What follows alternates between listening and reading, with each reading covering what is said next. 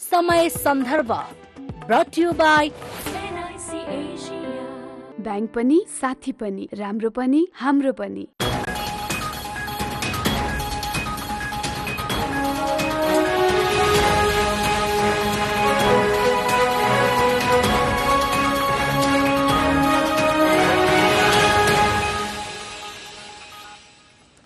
नमस्कार, समय सन्दर्भमा यहाँलाई हार्दिक स्वागत छ। म जीवन खड्का।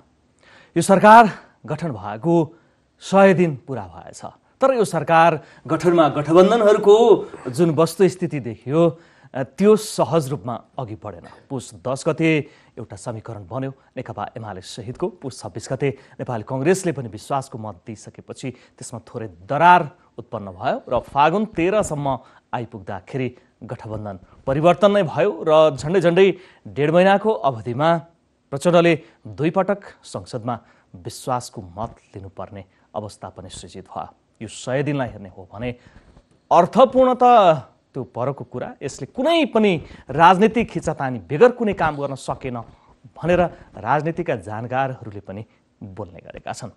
आज हामी यिनै सेरोफेरो र उपनिर्वाचनमा थोरै चर्चा गर्नेछौँ। हामीसँग कुराकानी गर्नको लागि स्टुडियोमा उपस्थित हुनुहुन्छ नेकपा माओवादी केन्द्रका नेता, उहाँ वरिष्ठ अधिवक्ता पनि हुनुहुन्छ, रामनारायण बिडारी। यहाँलाई हार्दिक स्वागत छ। धन्यवाद।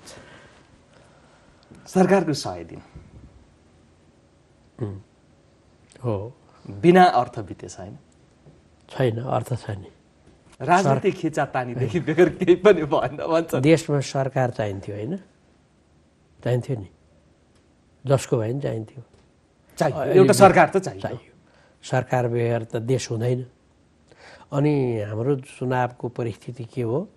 एक्लैले वा 2 पार्टी मिलेर सरकार बन्न नसक्ने गरी बनाइदियो। जनमत त्यस्तो आयो। जो प्रधानमन्त्री भए पनि, जसले हुन चाहे पनि हुने प्रक्रिया यही हो।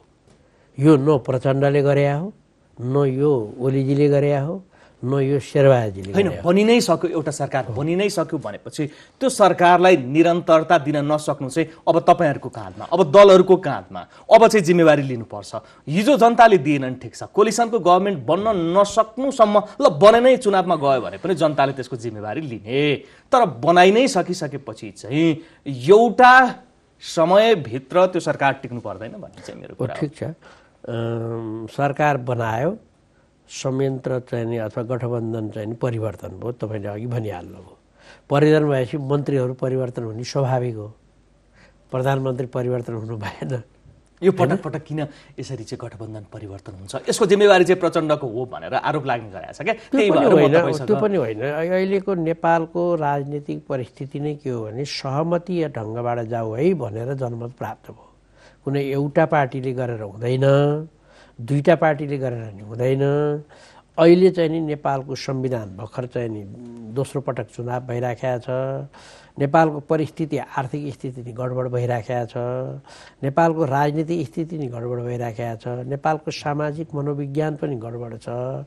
त्यसकारणले तिमीहरू मिलेर राजनीति गर, मिलेर सरकार बनाऊ, मिलेर देश चलाऊ, मिलेर यो समस्या समाधान गर भन्ने भावनाले प्रचण्डले सहमति दृष्टिकोण राख्नुभयो। यो गलत थियो र? पहिला 99% मत ल्याएर विश्वासको मत पाउनुभयो। पछिल्लो समयमा पनि धेरै राम्रो चाहिँ नि विश्वासको मत पाउनुभयो, होइन? यसको अर्थ ठुलो एउटा नेकपा एमाले ठुलो पार्टी एउटाले के अरे विमति नराखेको भए सहमति राजनीति हुन्थ्यो नि। त्यसकारण यो सहमति राजनीति गर्ने क्रम, सहमति राजनीति तोड्ने त माओवादी केन्द्र नै हो भनेर ओलीजीले भन्नुहुन्छ क्या? पुस 10 गते हाम्रो भागवण्ड भएको थियो नि त सभामुख र राष्ट्रपतिमा। एकाएक सहमति राजनीति नै, राष्ट्रिय सहमति भने मैले 2टा दलको सहमति भने होइन। यदि त्यसो गरे भए त काङ्ग्रेस बाहिर हुन्थ्यो नि त। अहिले त एमाले बाहिर छ नि, ठुलै दल हो। त त्यही एमालेलाई पनि हामीले के भने हो भने ल न तपाईँ सभामुख भइहाल्नुभयो, होइन? राष्ट्रपति काङ्ग्रेस ठुलो पार्टी हो, होइन? प्रधानमन्त्री माओवादी, होइन? यसरी अहिले एक अवधि जाउँ न त, अरू पनि पदहरू होलान् नि मिलाउन सकिने भन्दा ओलीजीले अथवा नेकपा एमाले मानेन। नमानेपछि के गर्ने त भन्दा राष्ट्रिय सहमति बेगर अहिले मुलुक चल्न सक्दैन। पुस 10 मा चाहिँ त्यो सोच नआएको कि माओवादी केन्द्र र प्रचण्ड होइन यति मात्रै कुरा पुस 10 मा पनि आएको हो। आउँदाखेरि टेक्ने ठाउँ त चाहियो नि। फेरि यही कुरो भन्न नि प्रचण्डले सडकबाट जुलुस लाएर नारा लाएर भन्नु र प्रधानमन्त्रीको कुर्सीमा बसेर भन्नु फरक छ नि। अहिले उहाँ एक्जिक्युटिभ हुनुहुन्छ, कार्यान्वयन गर्ने थलोमा हुनुहुन्छ। अहिले पनि आह्वान छ, म केपी शर्मा ओलीज्यू अथवा नेकपा एमालेलाई विचार गरिदिनुहोस् न, कम्तीमा एक अवधि सहमति राजनीति गरौँ, देशलाई सबै मिलेर ल त्यहीँ भनौँ न त ल, उहाँ पनि संलग्न हुनुहोस्। आर्थिक स्थिति डामाडोल छ भन्ने छ नि अहिले, यहाँनिर आर्थिक स्थिति बिग्रिया छ ल यसो गरौँ भनेर खास गरी अहिले र 3-4 दल मिलेर गऱ्यो भने त हुन्छ नि। यतिसम्म गर्नलाई किन रोक्नु, के अरे गडबड गर्नु पर्यो र? म सरकारमा आए हुन्छ नत्र हुँदैन भन्ने मानसिकता भयो क्या सबै दलमा। त्यो सबै दलमा माओवादी केन्द्रमा नि त्यो हो। त्यस कारणले अब मेरो कुरा के हो भनेदेखि अहिले हाम्रो मुलुकको परिस्थिति कसैले बनाइदिए होइन क्या, सिर्जित भयो। त्यो सिर्जित परिस्थितिलाई सदुपयोग गर्नु पर्यो, यति नै हो कुरा। त्यस कारणले हाम्रो चाहिँ नि विनम्र अनुरोध अपिल प्रचण्डले गरे त्यही हो। जस एमाले भन्दा नेपाली कङ्ग्रेससँग मलाई सहज हुन्छ भन्ने त उहाँले स्पष्ट बोली पनि दिनुभयो क्या। फेरि अनि यस्तो भएको अब असहज हुन्छ भन्ने कुरा त कागजबाट पुष्टि भयो, व्यवहारबाट पुष्टि भयो, कागजबाट होइन व्यवहारबाट पुष्टि भयो। नेकपा बन्या त हामी सबैलाई थाहा छ, त्यो नेकपा टिक्न सकेन। झन्डै 2/3 बहुमत प्राप्त गरेको नेकपा किन टिक्न सकेन? त्यसमा विचार गर्नुपर्ने हो। त्यसो भए हुनाले हामीले चाहिँ नि त्यही दृष्टिकोण राखेको। हजुर, हिजोदेखि तपाईँले भन्नुभयो नेकपासम्म पुग्नुभयो, नेकपा नटिक्नुमा आरोप प्रत्यारोप जारी नै छ होइन?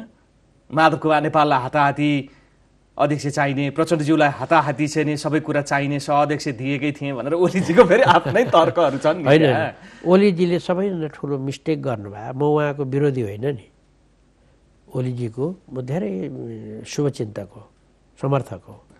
उहाँले मिस्टेक गर्नु आफ्नो दलको विवाद हो, दल मिलाउन सक्नु भएन। सबभन्दा बढी जिम्मेवारी उहाँकै हो, किनभने उहाँ प्रधानमन्त्री पनि हो र अध्यक्ष पनि हो पार्टीको। त्यस कारण उहाँले नसकेको कुरालाई लगेर प्रतिनिधि सभा विघटन गरिदिने, जो संविधानले अर्कै व्यवस्था गरे रहेछ नि। अहिले त पुष्टि भयो, निर्णय भयो होइन, सर्वोच्च अदालतले व्याख्या गरिदियो। गर्ने नै उसैले भने त हामीले संविधान बनाउँदा, म त संविधान मस्यौदाको चाहिँ नि टिममै थिएँ त बनाउँदाखेरि, र हाम्रो चाहिँ नि संविधानको मूलभूत सिद्धान्तमा संविधानको व्याख्या तपाईँले र मैले गर्न पाइन्छ, हरेक नेपालीले पाउँछ। अन्तिम व्याख्या सर्वोच्चले गर्नेछ, त्यो व्याख्या सबैले मान्नुपर्छ। म सरकारको 100 दिनमा थिएँ, त्यसपछि तपाईँले यो सरकार गठन हुनुलाई नै उपलब्धि मान्नुहुन्छ? यो एउटा त्यो उपलब्धि नै हो। यत्रो मिलाएर 10-10वटा पार्टी मिलाएर होइन सरकार चलाएर मुलुकमा गडबडी हुन रोकेर जानु एउटा उपलब्धि हो। अनि दोस्रो उपलब्धि पनि छन्। अब काम त 1 महिनामा या 3 महिनामा झ्याप देखिने कुरो त हुँदैन, बिस्तारै काम सुरु भएको छ। जस्तो तपाईँको वैदेशिक रोजगारमा जानेहरूको समस्या समाधान कसरी गर्ने होइन, विभिन्न चाहिँ मालपोत कार्यालयदेखि चाहिँ जनसरकारका कार्यालयहरू सञ्चालन कसरी गर्ने। तपाईँले ठ्याक्कै ठाउँमा आउनुभयो। अत्यावश्यकीय जुन काम कारबाही हुन्छ, मालपोत, यो जुन पासपोर्ट लिने ठाउँ, यी ठाउँमा चाहिँ 1 महिनाभित्र सबै समाधान हुन्छ भनेर प्रचण्डजीले बोल्नु भएको थियो। अब त्यो पनि कहाँ हो, उहाँलाई त्यो बोले थाहा चाहिँ छैन, सम्झाउनु पर्ने पो स्थिति। मेरो चाहिँ अलिकति अब यो प्रधानमन्त्रीज्यूलाई पनि के अरे मेरो अब भनौँ न सल्लाह भनौँ, व्यक्तिगत भेटेर त भनिहाल्छु होइन, तपाईँ मार्फत पनि मैले चाहिँ नि भन्छु, यो निर्देशन दिने भन्ने चलन मन्त्रीहरूले ल्याउनु हो नि, प्रधानमन्त्री मन्त्रीले, यो चिज गलत छ। यो आन्तरिक कुरा हो, निर्देशन भन्ने हुँदैन, बुझ्नुभयो नि? किन निर्देशन भनेको त लभन्दा बाहेक भयो नि। कि निर्देशन दिँदा कानुन देखाएर दिनु पर्यो, यो कानुन यो ऐन बमोजिम यो काम गर्नु होला, नगरे यही ऐन बमोजिम यस्तो सजाय हुन्छ भन्ने हुन्छ नि। त्यस कारण अब निर्देशन चाहिँ फटाफट, अब त्यो त हेर्नुहोस् मन्त्रीहरूले के भनिदिन्छ, अब म अहिले कालो चस्मा लाएर मास्क लाएर मेरो घरबाट यहाँ आएँ, किनभने यति धुलो छ तपाईँको चाहिँ नि सडकमा बुङ बुङती धुलो उड्यो। अब यो 15 दिनभित्रमा महिना दिनभित्रमा सब ठिक खल्ला खुल्टी सब पुरपार गरिदिनु भनेर दिएको निर्देशन लागू भयो त? त्यो नहुने कुरा भयो क्या। त्यसकारण प्रचण्डले होस् वा प्रधानमन्त्रीज्यूले होस् वा अरू कसैले होस् निर्देशन हत्तरपत्तर दिनु हुँदैन। त्यो कानुन त प्रक्रियागत रूपमा जसरी अगाडि बढ्छ त्यसरी जानु पर्यो। जसले काम गरेको छैन त्यसलाई कारबाही गर्नेतिर एउटै त्यो जुन मोबाइल ल्याउन नपाउने अध्यागमनको जुन निर्णयलाई उहाँले दिएको निर्देशन र कानुन ठ्याक्कै बाजिने रहेछ। अब होइन त्यसमा के गर्नु पर्थ्यो भने अब एडभाइजरहरूको काम हो त्यो होइन, सबै विज्ञता प्रधानमन्त्रीज्यू हुनुहुन्न नि। त्यसमा के गर्नु पर्थ्यो भने भन्सार नियमावली के छ हेरौँ भन्नु पर्यो होइन, भन्सार निर्देशिका कस्तो बनाएर चाहिँ हेरौँ भन्नु पर्यो, त्यो अध्ययन गर्नु पर्यो र त्यसमा कहाँनिर करेक्सन गर्नु पर्यो, त्यो करेक्सन गरेर अब यो करेक्सन भयो यो अनुसार गर्नु, अब चाहिँ कार्यान्वयनमा जानु भन्नुपर्छ। अब नत्र त हुकुमी शासन जस्तो हुन्छ नि, बिस्तारै प्रधानमन्त्रीले भन्ने अरूले गर्ने कानुन अर्कै छ। त्यस्तो कुरा होसियारीका साथ अब जस्तो अहिले राम्रो काम के गर्नुभयो हाम्रो गृहमन्त्रीले भने मैले प्रशंसै गरेँ। उहाँले गर्न सक्ने काम गर्नुभयो। उहाँले आफूले निजी रूपमा खर्च गर्न पाउने भनेर अहिलेसम्म बनाएको कार्यविधि अनुसारको सुराकी बापत पैसा बुझ्ने गरेर थियो नि त गृहमन्त्रीहरूले। हजुर, यो म लिन्न अब गर्दिनँ अब रोक्छु भन्नुभयो। यो कार्यान्वयन हुने कार्य हो नि, किन उहाँले गरे पुग्यो। पैसा लिने नै उहाँ र सचिव रहेछ, म लिन्न हो। यस्तो राम्रो काम गर्नुभयो होइन। त्यस्तै चाहिँ नि मिटर ब्याजीको कुरामा पनि उहाँको राम्रै निर्णय छ, किनभने कार्यान्वयनमा जान्छु भन्नुभएको छ। कार्यान्वयनमा जान्छु, कानुन बनाउँछु भन्नुभएको छ। कानुन बनाउँछु भने त कार्यान्वयन हुने हो नि त।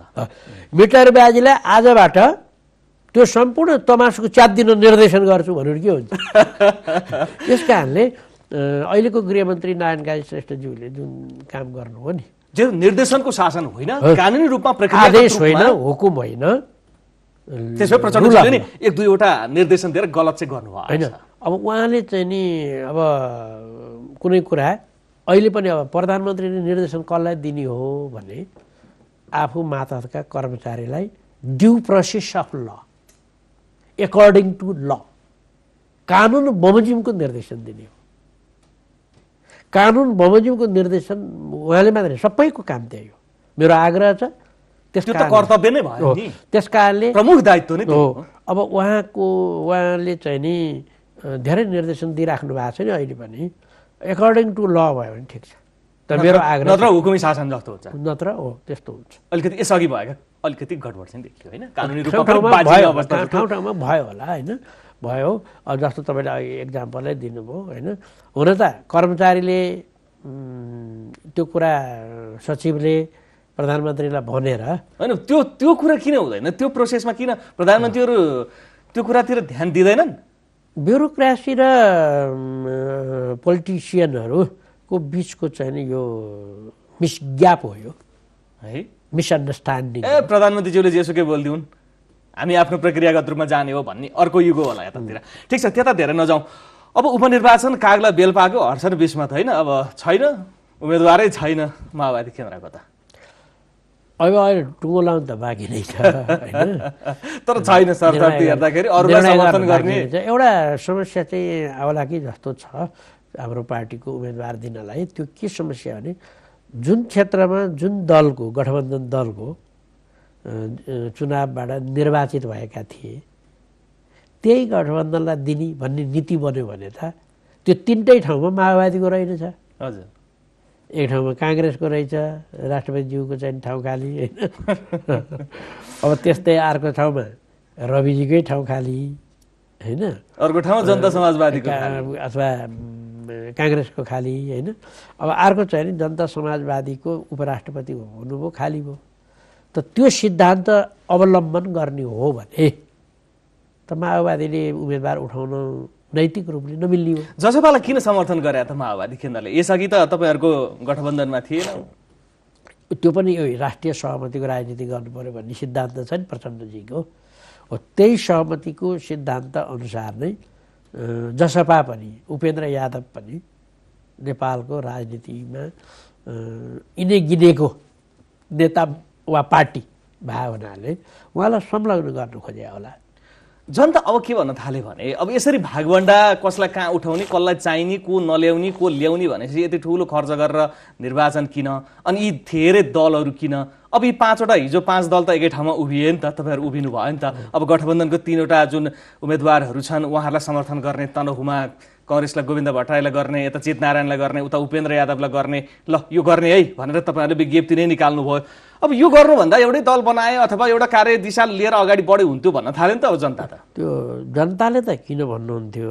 जनताको हाता यहाँ गठबन्धनले उम्मेदवार उठाउँदैमा उहाँहरूले त्यसैलाई भोट दिनुपर्छ भन्ने छैन नि, होइन? तर तपाईँहरूले बाध्यकारिता बनाउनु छैन। त्यस कारणले जनतामा जानको निम्ति उहाँहरूलाई दललाई नि छुट छ, मिलेर जाने कि जुधेर जाने, फाइनल गर्ने, निर्णय गर्ने अधिकार जनताको छ।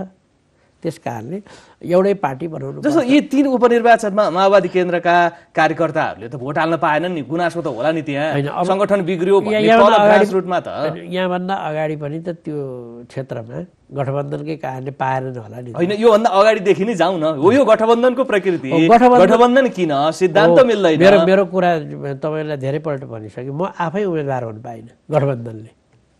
म मकवानपुरको क्षेत्र नम्बर 2 को उम्मेदवार हुन पाऊँ भनी पार्टीमा निवेदन गरी, पार्टीले सिफारिस गरी एकलौटी रूपमा केन्द्रीय समितिसम्म आई, केन्द्रीय समितिले समेत हुन्छ भनेको कुरा गठबन्धनको कारणले गर्दा अर्को चाहिँ दलले पायो, मैले पाएँ। त्यस कारणले मेरो सैद्धान्तिक रूपमा चाहिँ चुनावमा गठबन्धन गर्नु सैद्धान्तिक रूपमा ठिक होइन, र सरकार बनाउन गठबन्धन गर्नु चाहिँ ठिक हो, त्यो संविधानले भने। अनि त्यो त कोलिसन चाहिने हाल्यो, सरकार त संविधानले भनेको छ, संवैधान।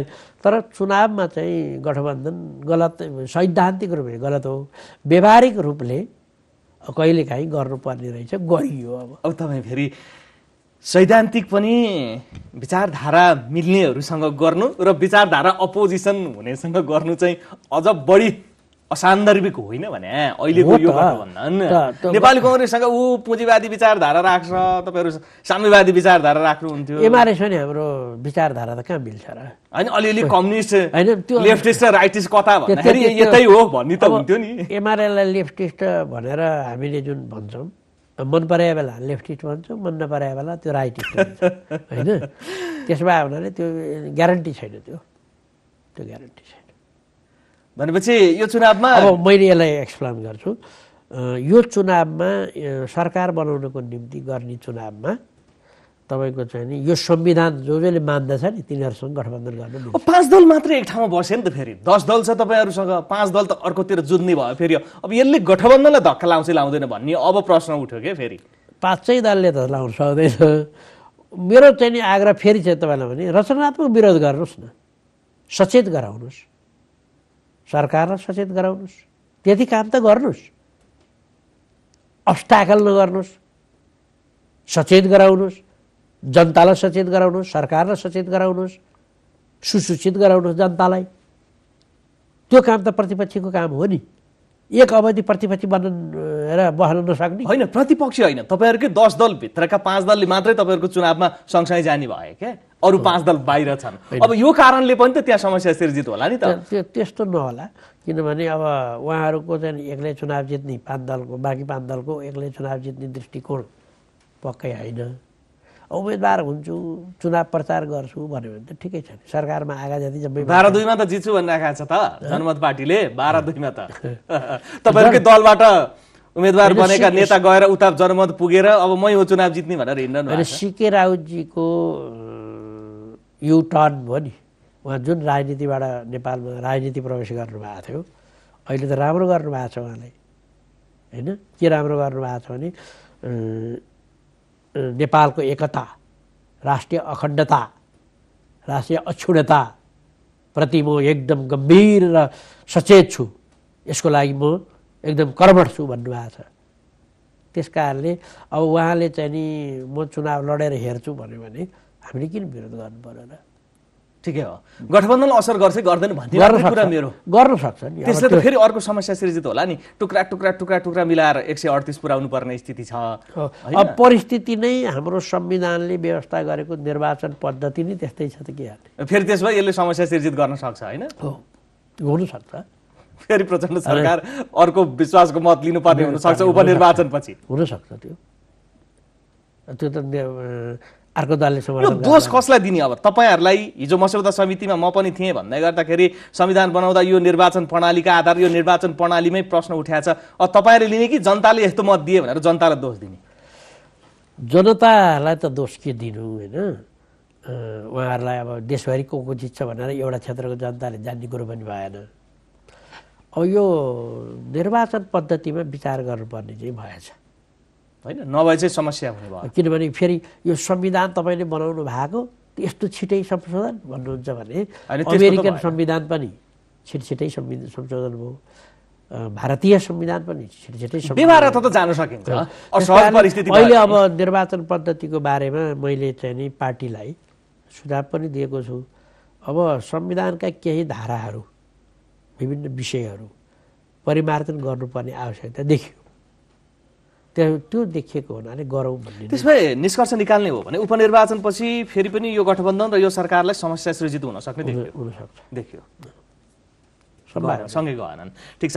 अब यहाँ वरिष्ठ अधिवक्ता पनि हुनुहुन्छ, चितवन 2मा चुनाव जितेर आउनुभएका रवि लामिछाने राष्ट्रिय स्वतन्त्र पार्टीका सभापति, उहाँको सर्वोच्च अदालतको फैसलासँगै संसद गयो, उप प्रधानमन्त्री गयो, गृहमन्त्री गयो, अहिले फेरि चुनावमा जानुभएको छ। उहाँको मुद्दा फेरि सर्वोच्च अदालतमा परेको छ, नागरिकता र दोहोरो पासपोर्टको मुद्दा। हिजो हेर नमिल्ने भन्दै त्यो अहिले स्थगनमा छ। यो मुद्दालाई तपाईँले कसरी हेर्नु भएको छ? अब सबै कुरा त मैले त्यो मुद्दामा इन्भल्भ छैन म।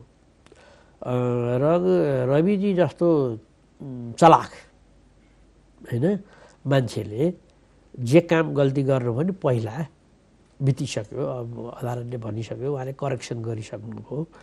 अब अर्को दोस्रो काम पनि उहाँको चाहिँ नि राहदानीको सम्बन्धी विवाद पनि चाहिँ नि अदालतमा मुद्दा छ अब होइन। त्यो विवादमा महान्यायाधिवक्ताले मुद्दा चल्दैन भन्नुभयो। त्यो कतिसम्म अब महान्यायाधिवक्ताको अधिकार चाहिँ हो त्यो हाम्रो संविधान अनुसार, तर त्यही विषयमा नेपालमा अरू नागरिकको मुद्दा चलाएको छैन। त्यही विषयमा अब अरू नागरिकले अब चलाउने कि नचलाउने, अब मुद्दा चल्छ कि चल्दैन भन्ने एउटा जटिल विषय पनि सुरु भएको छ छलफलमा। त्यस कारणले उहाँले अलिकति चाहिँ गम्भीरपूर्वक सोच्नुपर्ने हो। अब हाम्रो कानुनले चाहिँ के भन्छ भने NRNलाई दृष्टिकोण गरेर त्यो चाहिँ संविधान बनायो, त्यो 3 महिना नेपाली नागरिकता प्राप्त गरेको वा फेरि चाहिँ पुनर्प्राप्ति गरेको मितिले 3 महिनासम्म चाहिँ चुनाव लड्न पाउँदैन भने चाहिँ के भने त्यो प्रक्रिया मिलाऊ, सबै गर, नेपालमा आऊ, बस, सब गर भनेन हो होइन। अब त्यो अनुसार चाहिँ नि उहाँलाई कुन मिति कायम हुने, नागरिकता प्राप्त गरेको मिति कहिले कायम हुने भन्दा अस्ति त्यो सर्वोच्चको फैसलाभन्दा पछाडिको कायम हुने भावनाले यो विचारणीय कुरा अदालतमा विचाराधीन भइरहेको कुरा कि म अदालतमै बहस गर्न जानु पर्यो रविजीको पक्षबाट वा उहाँको विपक्षबाट। सर बाहिरबाट यसलाई हेर्दाखेरि नि कानुन तह र संविधानले दिएका अधिकारहरूलाई हेर्दाखेरि तपाईँ वरिष्ठ अधिवक्ता भएको नाताले मैले त्यति मात्र बुझ्न खोजेको कि अहिलेको जुन परिस्थिति छ, रविजी भन्नुहुन्छ मैले 2018मै त्यागेको हो यो, अब यो त्यागेको डेट कहिले हुने? यहाँले भन्नुभयो धारा 291 को अघि पनि यहाँले 3 महिनाको कुरा गर्नुभयो, त्यसमा चाहिँ कुनै पनि नियुक्ति लिनको लागि त्यागेको 3 महिना पुग्न पर्ने, त्यसपछि मात्रै त्यसले नियुक्ति र निर्वाचन लड्न पाउने भनेको छ। अब त्यो सर्वोच्च अदालतले फैसला गरेपछिको हो अथवा उहाँले त्यागे भने? पहिला त निर्वाचन आयोगले टुङ्गो लाउने भयो। अब के निर्वाचन आयोग पनि उजुर परेछ भन्ने सुनेको छु मैले। निर्वाचन आयोगमा नै टुङ्गो लाउनुपर्छ। निर्वाचन आयोगले टुङ्गो लगाइसकेपछि अदालतले नि गर्न सक्छ। अब अघि पनि यहाँले भन्नुभयो यो मुद्दामा नजिर बस्ने खालको कुरा हुन्छ। समस्या चाहिँ के हुनसक्छ भने फेरि चुनावको रिजल्टपछि सर्वोच्च आयोगले चाहिँ बोल्यो भने फेरि अर्को चुनावमा जानुपर्ने समस्या आउन सक्छ कि भन्ने सतर्कता हामी सबैले अवलम्बन गर्नुपर्छ। त्यो सतर्कता अपनाउनुपर्छ। त्यो सम्भावना छ तपाईँ यसो अब अदालतभित्र चलिरहेको मुद्दा छ, संविधानमा त्यस्तो व्यवस्था छ होइन। उहाँको चाहिँ नि पुनर्प्राप्ति गरेको मिति कुन भन्ने भन्दा सर्वोच्चले अब पुनर्प्राप्ति गर भन्नुभयो भने फैसलाले उहाँले त्यसपछि गएर सिडिओ कार्यालयमा पुनर्प्राप्तिको निवेदन दिनुभयो। सिडिओले अर्को नयाँ चाहिँ नि नागरिकता चाहिँ नि इस्यु गर्यो। ठिक छ, त्यो डेटको एउटा कुरा होला। तर अर्को एउटा मुद्दा पनि उहाँसँग छ। उहाँले अमेरिकन पासपोर्ट हुँदै नेपाली पासपोर्ट र नागरिकता प्रयोग गरेर उहाँ विभिन्न मुलुकहरू घुम्नु भयो। यसलाई चाहिँ सहज तरिकाबाट लिन सकिन्छ कि सही? यसलाई त हाम्रो संविधानले कानुनले फौजदारी अभियोग लाग्ने खालको प्रकृतिको मुद्दा हो भन्दो रहेछ। अब यसमा के हुन्छ भन्ने आम चासो छ क्या? हो, यसमा के हुन्छ भन्ने कुरा यसैले चाहिँ महान्यायाधिवक्ताले टुङ्गो लगाइदिए क्या, यो मुद्दा चल्दैन। त्यो अधिकार थियो उहाँसँग, त्यो संविधानले त्यो अधिकार उहाँलाई छ। तर त्यो प्र्याक्टिस त्यो यस्तो विषयमा गर्दाखेरि के असर पर्छ भन्ने कुरा चाहिँ अब अघि हामीले छट्ट भनिसक्यौँ। अब तपाईँले गर्नुभयो भने के हुन्छ? तपाईँको या मलाई होइन, मैले अमेरिकन पासपोर्ट पनि लिएँ, नेपाली पासपोर्ट पनि लिएँ होइन। अब त्यसमा फरक चाहिँ मेरो डाटाहरू राखेँ भने त्यस्तो कामलाई चाहिँ नि उद्योग गर्यो भने पनि, त्यस्तो प्रयास गर्यो, एटेम्प्ट गर्यो भने पनि सजाय। अपराध गरेको छैन, लिएको हो भनेर स्वीकार भएको छ, सजाय बोल्नु नै भयो। अब अपराध गरेको छैन मैले भनेर त्यो कानुनले के भन्छ? कानुनले चाहिँ नि भन्न सक्छ। तर अब अहिले चाहिँ राजनीतिक माहौलको कारणले अब तपाईँ हामीले त्यसमा त फेरि प्रचण्डजीकै हात छ, महान्यायाधिवक्तासम्म पुगेर यो बिग्रिन्छ भनेर यसो भनेर पनि कुरा आयो। राजनीतिक रूपमा गरे यो भन्छन् नि हो। अब आउनु त आयो नि, सट्टापट्टा नै भयो। समर्थन गर्ने, मुद्दा नचलाउने भन्ने अब भयो कि भएन त्यो मलाई जानकारी भएन। यो विषयमा प्रधानमन्त्रीसँग मेरो छलफल भएन, मसँग यस विषयमा कुनै परामर्श भएको छैन। अब महान्यायाधिवक्तासँगै भयो होला होइन।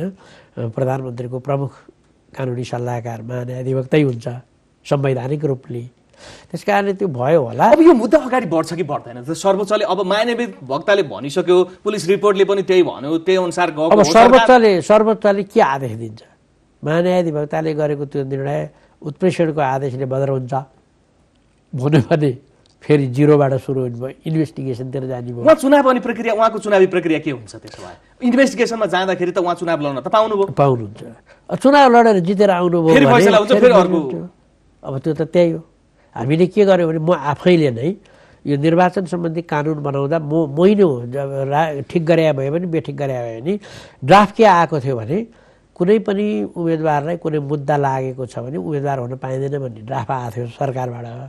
मैले खबरदार यस्तो चाहिँ नि लेख्न पाइन्न, अदालतबाट फैसला भएपछि मात्रै चुनाव लड्न पाउँदैन, मुद्दै लगाइदिँदैन। म चुनाव उठ्न लाएँ, अर्कोलाई मुद्दा लगाइदिन्छ, अन्त म चुनाव लड्नै नपाउने, यो हुँदैन भनेर तपाईँले नै परिवर्तन गराउनु भएको गरे। अब अहिले निर्वाचन आयोग के भन्छ भने हामीले त्यही लिए अनुसार भाव अहिले यस्तो हुँदैन थियो भन्छ। त्यो भन्दा धेरै मान्छे चुनाव नलड्ने अवस्था आउँथ्यो। हुन्छ, आजको लागि समय सकियो। यो समय र विचारका लागि यहाँलाई धेरै धेरै धन्यवाद। मेरो पनि सबै तपाईँको टिमसहित दर्शकहरूलाई नमस्कार। Thank you so much. दर्शक समय सन्दर्भको समय सकियो, हामीलाई पनि आगे दिनुहोस्। नमस्कार।